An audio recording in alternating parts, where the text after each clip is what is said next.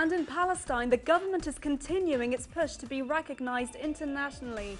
Our correspondent Noor Harazin has more. Well, the Palestinian government continues their diplomatic efforts in order to join international organizations and institutes. The latest was them asking to join the Interpol.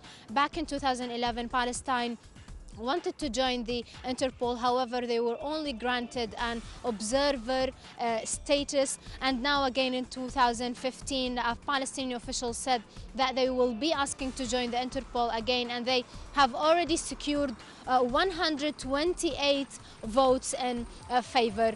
And let me also point that Palestine needs only 124 votes in favor to join the Interpol. So maybe in the next few months we will hear the happy news of Palestine finally joining the Interpol.